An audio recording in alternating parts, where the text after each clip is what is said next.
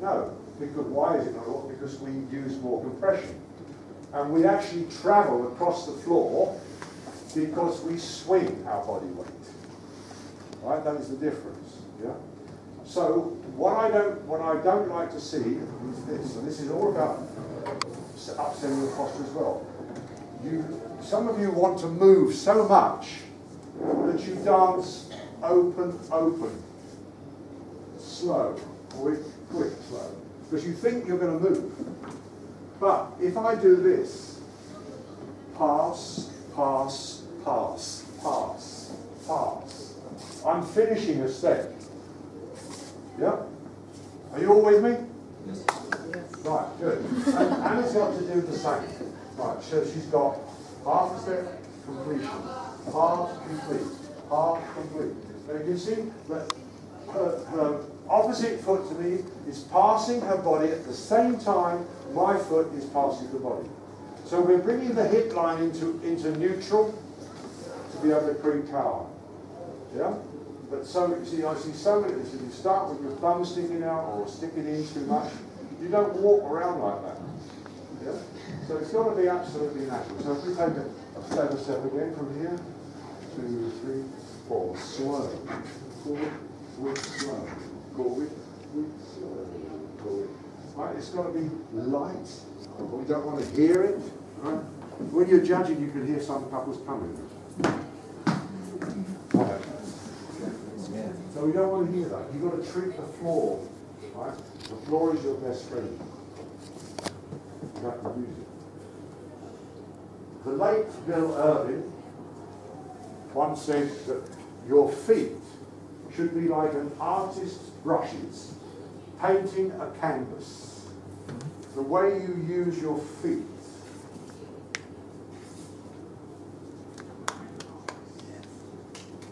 I don't want to make a noise. I don't want to talk. Now, another famous coach once said to me, any fool can rise, but it takes a wonderful dancer to lower correctly. So to go up is easy, but to control the lowering is the thing, right? Now this is another thing, girls, that if your posture is correct, you will lower from the man's action.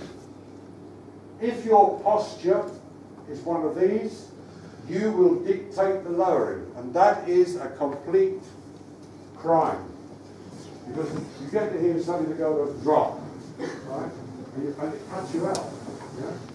So, and this is why, of course, we don't get into those positions, right? So, what is the difference between a good lowering action and a drop? Right, I'm going to give Anna now the thrill of the week.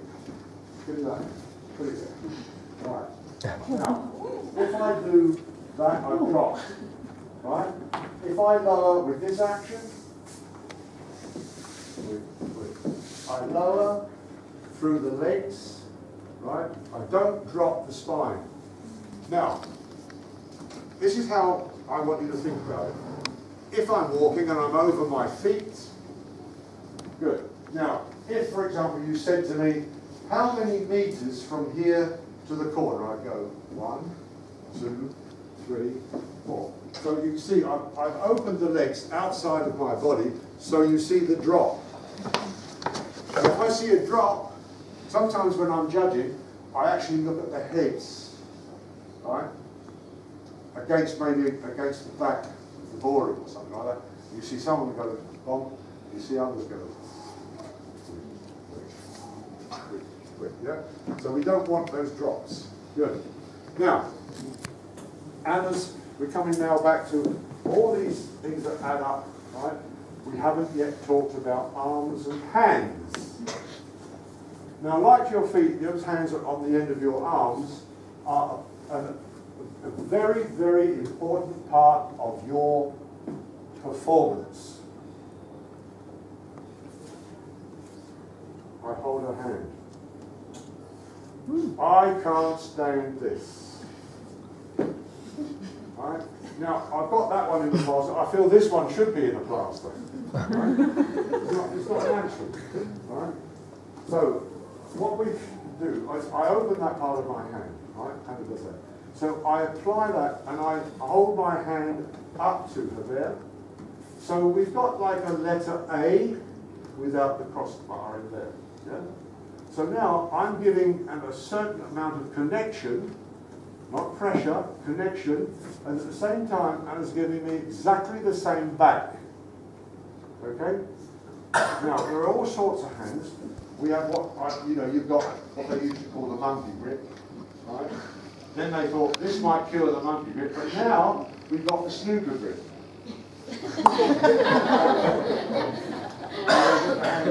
Frozen hand like that. Right. So hands got to be sensitive.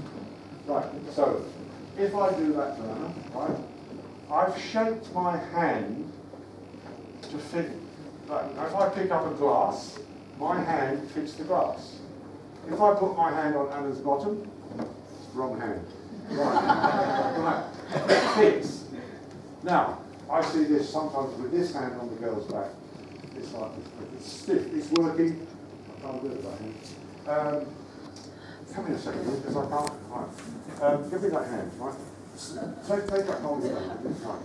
Right. Do it right. Do it. Right. Just come together. Right. Some of you do this. Right. Okay. Come away, Anna. Come away a minute. Now, see that? Now, if Anna's back was that shape, she'd be in a wheelchair. Now, we can't see it. That, right? Like that. Right? Now, so he's got to create, from the elbow, a curve that eventually fits and is sensitive to his partner's back. Now, we don't do that because, now, of course, that also brings the shoulder in as well. So, that has to be so sensitive, and there's a curve. Right, if I do that, you can see there's a curve, right? Now if I can curve that one, that's what I want to fit in her back. Right, come on, there's another hand hold I want to show as well. Right, okay. Right. Now, I hate it when I see that boy's hands up there. What's it up there for? Step away, Anna. Right, what's it put you up there? Right? Where should the man's hand be on the lady's back?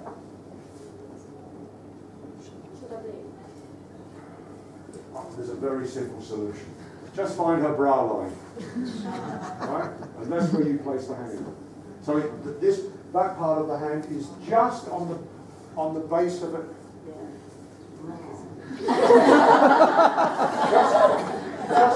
can see her shoulder blade there. So that hand fits about there. Right. But it's no good up there, right? So you get this. Now, why do some of you boys do that? I'll tell you why. Thank you very much for that. Why? Because when you put your arms up, you think, I've got to be big. I've got to be big. Right, so you do this. Right? Now walk away from it. Right? There's nothing between me and my hand. Right? Now I've got something very special between my body and my hand. What's that? What is special about between my body and my hand? What's special about what is between my body and my hand? My partner. A person. Yeah, my partner. Right. Okay. So I have to place that hand, which unfortunately I can't do correctly, but you know what I'm trying to say. Now, when we were talking about turning the bodies and the lady reacting to those turns, I work between my hands, right? Because between there and there, I've got to transmit rotation to my partner. So if my hand's out here and I turn, I can sort of separate my body from it. So you've got your 3 points of contact, right? 1, 2, 3. Yep. So we must have the elbows, right, should be a little lower and a little in front of the centre of the shoulder joint. So I don't want my elbows behind. I want them there. on my palm. Now, Anna's got to do the same. Just take up your hold and just box her, right? So she brings her arms up from here, right? And we've got to feel that with me, because I'm not that tall, right?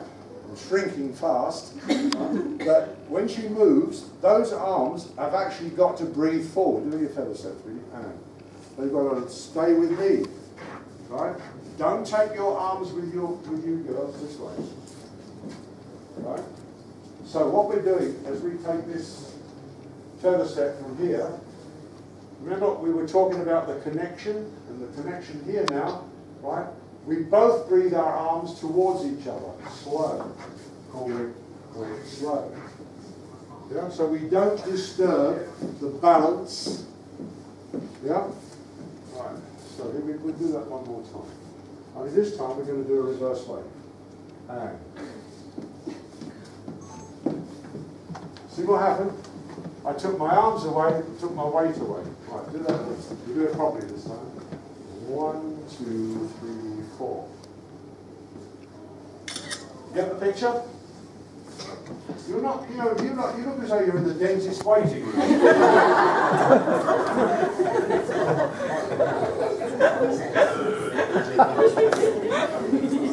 Right. Well, let's have a little bit of reaction. We're trying our best.